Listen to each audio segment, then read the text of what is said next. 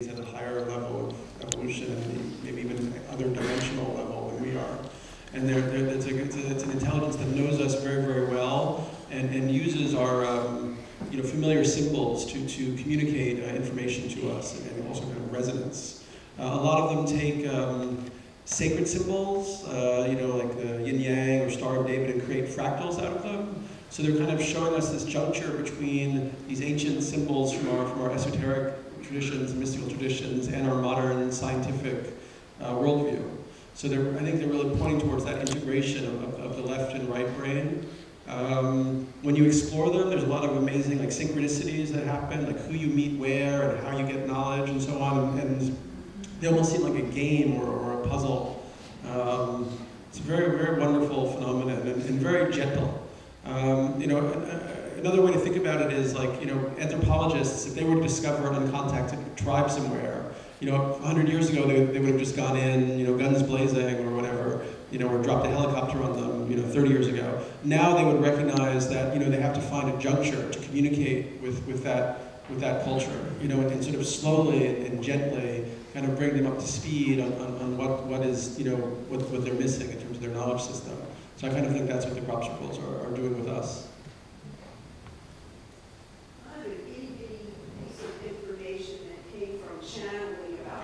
You have a question? Crop circles are created. Well, I think we should have questions because there's such little time. Do you want to investigate the possibility that crop circles are due to scale of electromagnetic weapons, that basically this is like a men in black, they're experimenting with these very powerful weapons that basically replace nuclear weapons, and they're just kind of practicing. I think that'd be very silly. There's so much beauty in them and elegance. And I think we've gotten into this, especially if you get into reading all this stuff, you get into a very dark mindset where everything is like a negative trip. I don't know, the experience of exploring those is a very positive one. And I personally feel that, first of all, to me it's very obvious there will be galactic civilizations. Look how far we came in 200 years. We could barely, we didn't even have a bus, 100 years ago or whatever. So imagine the civilization goes through this evolution, there's some form of the crisis that we're now in, and then develops for 5,000 years, 100,000 years, a million years. We can't even conceive of how they would operate in the galaxy. And clearly, if they were malevolent and destructive, we wouldn't see stars and planets out there. We would see a bunch of dust, because look what our nuclear weapons can already do here. So I think it's very likely that, there are a lot of other species or forms of intelligence that have reached a higher level, and they're very likely to be benevolent. And they're very, very likely to work on principles that, as we come to understand them, are going to be very elevated for us. Like some of Jose Willis's ideas, that maybe it's about kind of synchronizing and harmonizing the galaxy in a way.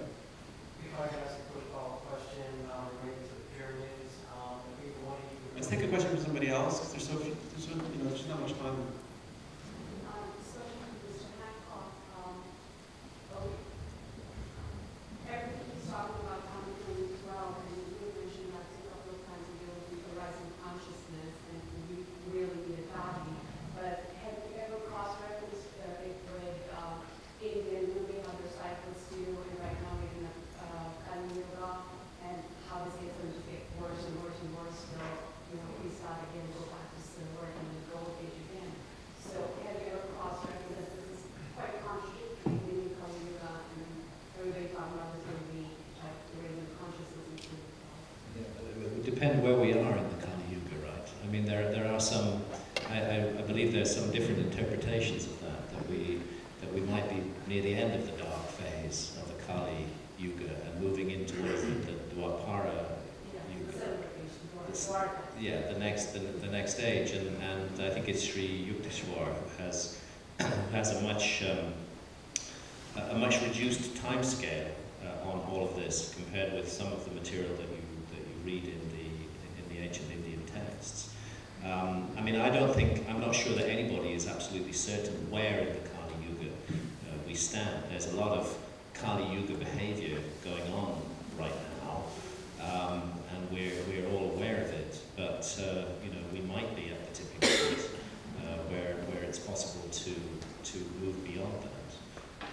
And there's been excellent work done by Walter Cruttenden and the Binary Research Institute, I don't know if you know about this, which links the phenomenon of the precession of the equinoxes to the Yuga cycle, and which works with Sri Yukteswar's 24,000 year cycle, which also suggests that we're on an upswing right now, and interestingly explains precession not in terms of a wobble on the Earth's axis, but with the suggestion that our sun is locked in a binary orbit around another star, and that we're being carried through different electromagnetic influences on this vast journey, 24,000 year journey around another star. And it's well known now that electromagnetic fields do influence consciousness profoundly, and we might just be about to get some galactic help, you know, on the next stage of our evolution as a species. I certainly hope so, anyway. Yes, at the back there. Me? You indeed. Keep in mind the fact that human beings have 250 genomes that are not found in any lower species. I just wanted to know what your thoughts were on ancient astronaut theory and the Sumerian Sorry, tablets. what's your basis for that? Because we share 70% of our genes with fruit flies. And we share 99.1% with gorillas and chimpanzees. Yeah, we have two, but I've read in different books and stuff that we have 250 genomes that are not found in any lower species. I absolutely don't believe that. I've done quite a lot of work on genetics, and I don't see anything special about humanity. I see us as absolutely knitted into the web of life on this planet.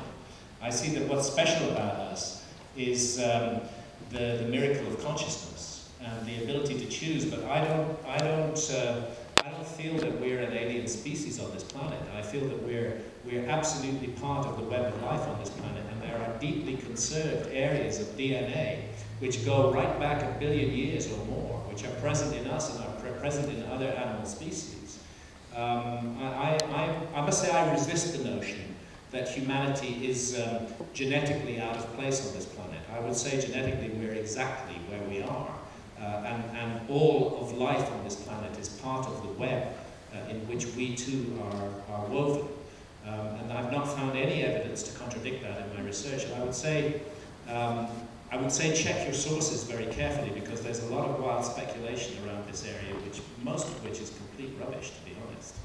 What about the text, though? What about what?